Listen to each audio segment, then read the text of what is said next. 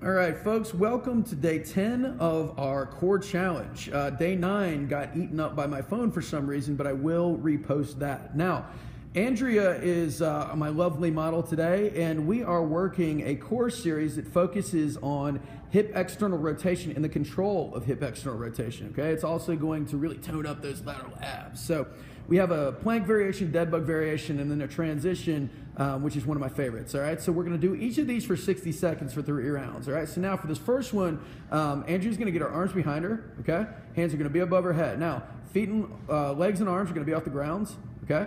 Now, her legs are very wide, okay? So like a frog, you know? Like they're very, very wide out to the side. So in external rotation. She's gonna take a deep breath in. She's gonna come together, all right? She's gonna press into your knees and blow out as hard as she can. Blow. 1, 2, 3, 4. And we're gonna do it again, all right? Deep breath in. Come back, reach, and blow.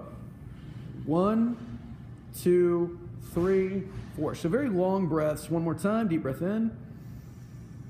Reach and blow. 1, 2, 3, 4. So very long breaths.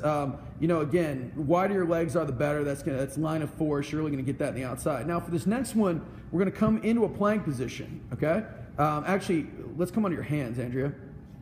All right. So back is flat like a table. Andrea's going to come into a plank position here, and once again, we're going to mimic that position. So she's going to take a deep breath in and tuck one knee way, way out to the side and blow. 1, 2, 3, 4. Bring it back. Deep breath in.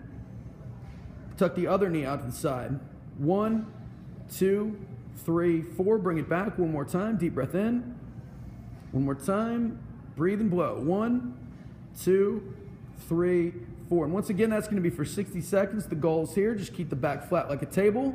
All right. And do the best that you possibly can. All right. Now, for our last exercise, we're going to come into what is called a 90-90 transition. Okay. Otherwise known as a hip switch.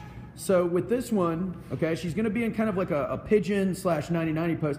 Andrea, let's get your foot just a little bit higher up. Okay, yeah, there you go. Cool. So what Andrea's going to do is she's not going to use her hands. She's going to transition to her other hip, all right? So this is kind of like core floor work, okay? So she's just moving over the other way, all right? She's transitioning to the other side. She's a rock star. One more time. Transition to the other side. So she's using her core to kind of drive those movements. One more time. Okay, and really just working in those planes, all right? So once again, 3 sets of 60 seconds, all right? Move from exercise to exercise. Post completed at the bottom, and that's your core challenge of the day. Thank you, Andrea.